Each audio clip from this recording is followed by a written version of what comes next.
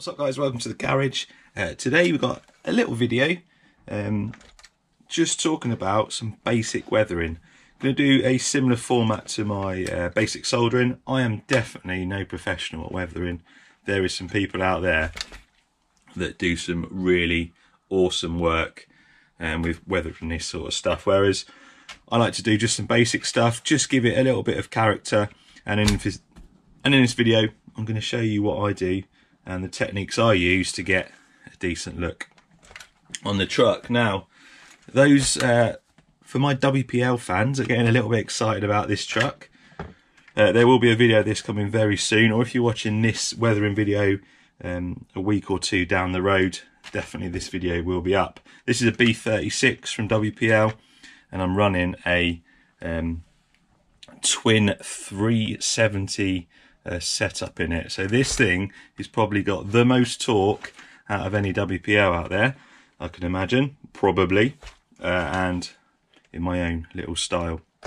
But we're weathering it today. I thought rather than just doing it and then getting everyone commenting on what I've done and how good it looks, I thought I'd show you as we do it. So what I like to do when I weather my stuff, I like to build pretty much the whole thing first and then do the weathering afterwards, rather than doing it in separate parts.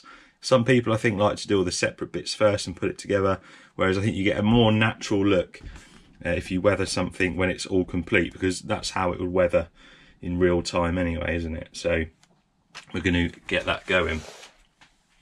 So what sort of stuff do I use? Well, your basic stuff is you just need a selection of brushes. I usually nick these off my wife. She does a lot of painting and stuff like that, so, and she doesn't watch these videos, I don't think, so she won't know that I've nicked them. She's got hundreds of them. So some selection of brushes, a few empty tubs if you for your paints and stuff like that, and your mixing. I use airbrush thinners to thin out or to make some of the powders up. That's my choice. I'm sure any other thinners will do, whereas this seems to work quite well and isn't too aggressive on the paint that's already on the truck. And then my chosen two weathering powders are this is a rust one from Humbrol. I've got a dark earth one,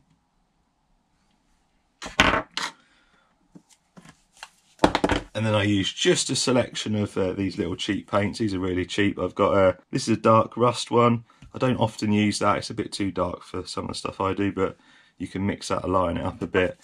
I've got an orange brown, which I do often use mixed with the rust powder as well, gives a good effect. If you're doing any sand and stuff like that, you've got this this Tamiya, this one's called Desert Yellow. And then more recently I got hold of this little Tamiya kit. It's a Weathering Master kit. Quite a handy little thing. They're not too expensive. They're certainly not like dirt cheap, but this is quite handy just for the finer details. And for the way I do stuff, you need just a bit of like kitchen roll, a bit of paper towel or something like that, and I'll show you why I use that in a minute. So getting started, the first thing I do before I do anything with the paints and stuff is I make a little wash up with, I usually put a little bit of dark earth in. When I say a little bit, it's kind of just tap it a bit and have a guess of how much I need. And I find mixing a little bit of the rust also helps, just to get the right sort of colour that you want. Mix that with a bit of airbrush thinners. Again, I just guess. And then get a big brush and just mix it in till you get, I don't know, what would you call it? Just some muddy, like a bit of muddy water that you'd find maybe in a puddle. And it is really simple what you do just to get that initial look. All I do, dab the brush in, choose a panel or a selection of panels. Don't do too many at once though, because it might dry a bit too quick. And you literally brush it all over and get all the areas covered The good thing about weathering is sometimes the more mistakes you make or the more rough you are with it, the better it actually looks. So give it a good going over. Just like that. And then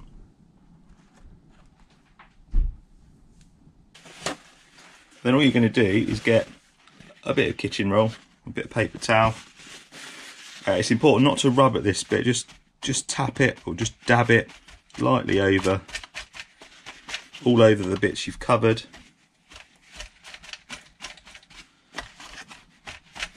And then once you've done that, you can sort of start rubbing it a little bit. It's important to be really gentle with this. I know it looks like I'm not, but don't go too aggressive because you'll just rub it all off. And then that gives you that initial kind of dirty look. It's not quite apparent on this truck because it's red, but it will give you a nice look all over it. And then you just do the same all over on all the panels, making sure you don't do too much at once, because if you leave it too long it will dry on and then you'll struggle to get it off. So do make sure that you leave it a couple of seconds, give it time to like stick a little bit. If you've got a matte paint, which this is, it does stick on there or adhere to it quite a bit better. So that was both the doors done. Dab it off.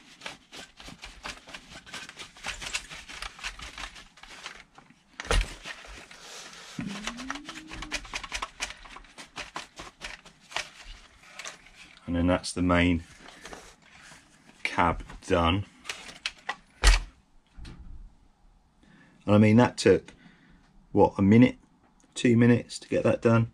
I know you probably can't see it too well on this camera, but once we finish, I'll give you a good look over it and you'll see the finished truck. Anyway, I'm going to do the rest of the truck exactly the same way, and then we'll come back and I'll show you the next step.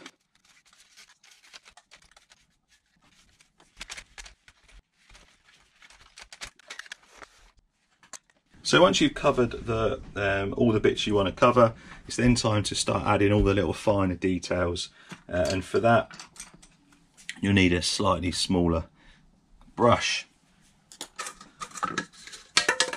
Again, get yourself a little tub.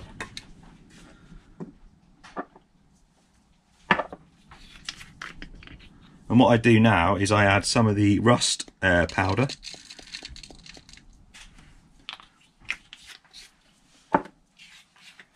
Tiny bit of the dark earth, only a small amount, no, probably a quarter of the rust. Then I add the orange brown into the tub, mix it up a little bit.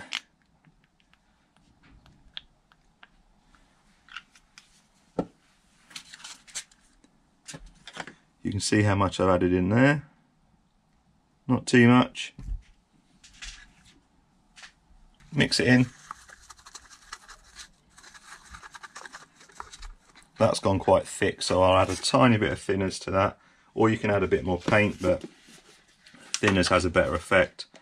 Just add a few drops at a time until you get the consistency you want. And what you want is a sort of thick, lumpy paint. That's what I find anyway. And then this is the bit where you've got to have a think and look at whatever you're weathering, and just have a look around it and kind of imagine in your head what areas you think are going to rust. Now for me, after looking at all loads of trucks and weathered stuff, I know that around sort of panels, like the leading edge and the trailing edge of the bonnet, or the hood as you call it, around headlights, around windows, bottoms of doors, and little bits just around the bottom of the arches and stuff like that. That's kind of areas that are going to suffer a little bit of rust. And all I do, I apologise because I'm left-handed, so I might end up getting in the way of the camera, but all I do, just little bits, just go around, just add a few little areas, don't go too crazy. You'll be amazed at how much the effect a little bit of paint can have on the overall look. So literally just go around and dab a couple of millimeters on here and there, and it will soon start coming to life, I promise you. I'm going right-handed now for you guys. Ambidextrous, look at this. The other good thing about weathering is if you've made any mistakes on your paint job, which I always do, you can cover them up just by rusting them out. Door hinges, never forget your door hinges, they always go rusty.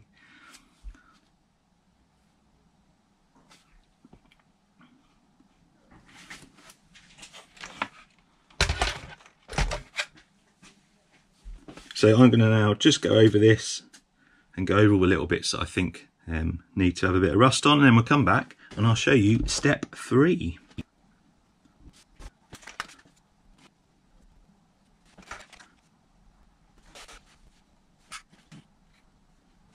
Right, so that's pretty much it, and as you can see, I'll try and get a good shot for you. I've not really added much on there at all.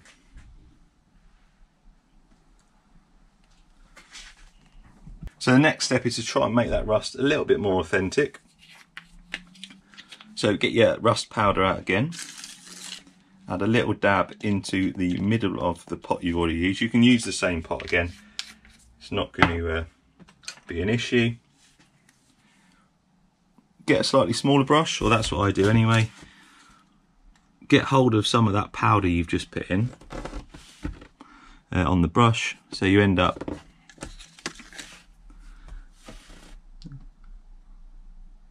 with a little bit on the brush like that. And then again, just go around and just work it in. You can brush it on a little bit. Some will come off, but some's going to stay on there as well because it's going to have a little bit of paint on it, and the paint on the truck is still going to be a little bit wet. So go around and just get all the areas that you've just done, or as much as you can, dab it on.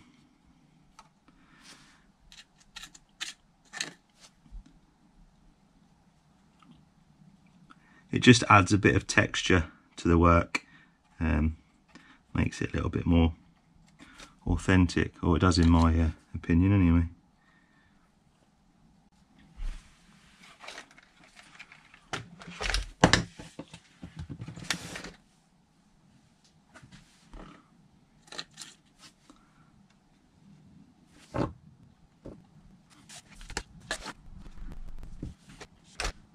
Once you're happy with that, this now comes to, I want to say the final stage, but there's loads of others, there's loads more you can do. And I make another wash, or I use the previous one, like the muddy water that I said, and put some rust in there.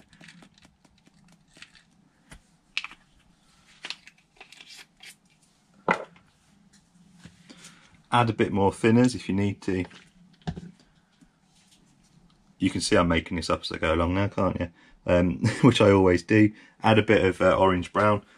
Not one of my trucks has had the same amount of weathering or the same style of weathering, but I think it's good to make it up as you go along, because it just gives it a bit of just makes it a bit more unique. And then this time the wash is a little bit lighter, a little bit more orangey, as you can see. And then this sometimes works perfectly and sometimes it's a bit rubbish, but get the brush wet and just hold it on any of the panel gaps just to get a drip on it. Don't paint it on, you're literally getting a drip between the panel gaps. Like there's a nice gap there that can go over. I always do these bits on the arches because it runs down nicely, gives a good effect. Little bits on the windows here just so they run down a bit, And again, just do that in a few little places. Do it where there's gaps in the panels or like the windows, because it will run down a bit, just to give it a bit more of a natural flow. Do it again on this side.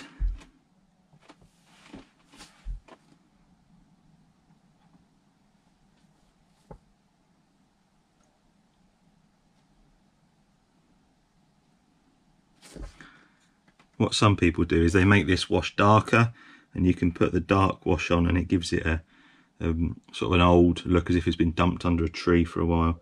And that's really all the basic stuff I do. And then I'll spend a little bit of time with a little bit of thinners, on a bit of cloth or a bit of paper towel. And any bits you're not sure on or you're not too keen on, rub it lightly over. And a lot of the time it will come off. And quite often, if you do it right, you can actually make it look a little bit better.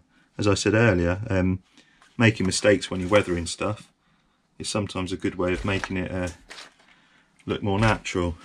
So I've gone a little bit heavy-handed on some bits, so I'm just wiping it off.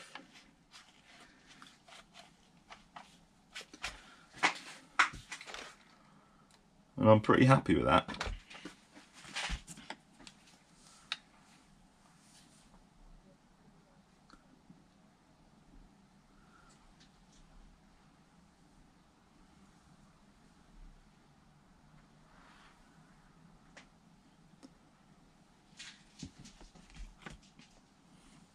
And a lot of time it's just about trial and error and seeing what works and what doesn't. I'm not going to do it on this truck because I'm planning on doing a bit of mud running, so it'll naturally get some weathering underneath. But I have done in the past underneath, do the same technique, rubbing the dark wash and stuff onto the chassis and then rubbing it off, and the same you can do it around the wheels. I'm going to keep these clean on this one because I think once it's been run a couple of times it will get a nice natural weathering look. And I clean the important parts, but I leave some of it untouched so that it does actually give it a more natural look. So other than that, I'm probably going to put a few mud splatters up the side.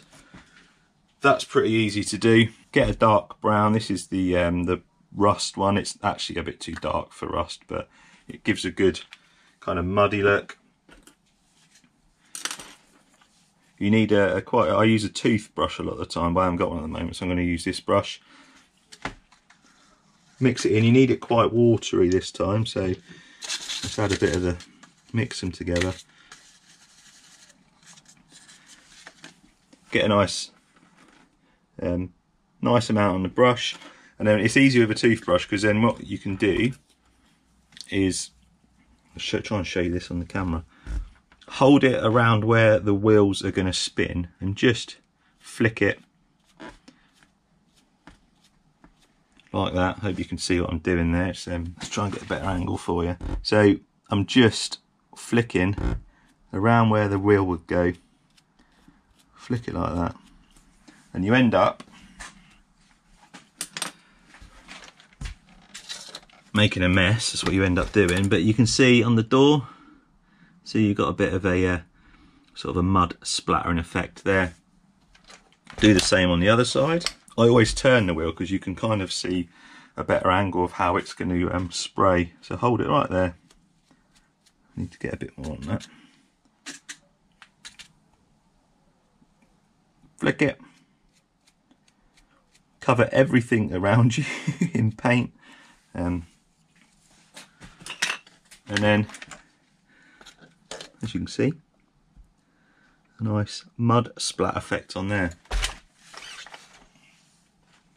What you can do with the residual stuff left on this brush, very lightly, and I mean literally just touch the front, give it a bit of a rub like that, just really lightly along the leading edges, and I find it gives it a nice, and you can do it on the leading edge of the roof as well.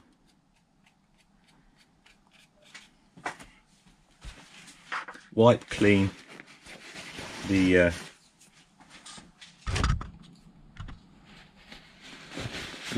brush, and then go over it again really lightly,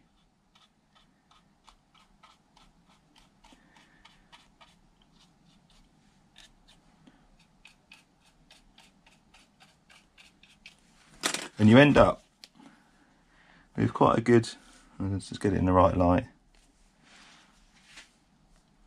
kind of the effect as if the truck's been moving forward and hitting the mud and stuff, where it's going over the bonnet, and the same on the roof. I could do probably a little bit better on that roof. It doesn't quite look as natural as I want.